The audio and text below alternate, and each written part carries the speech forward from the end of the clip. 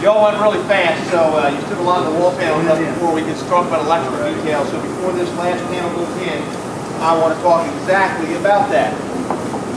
This panel got a vertical electrical chase in it, right?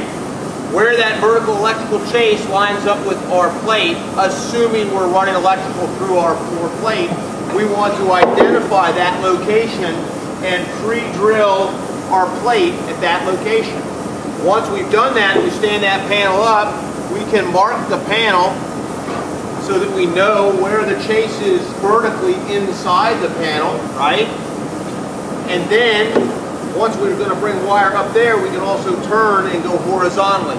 So you're going to use those large flex picks, and I'm going to have you drill through this panel, all the way through here, so that we can intersect the wire coming up out of our basement crawl space and intersect with a horizontal chase that we're going to install in this panel manually. As you install wall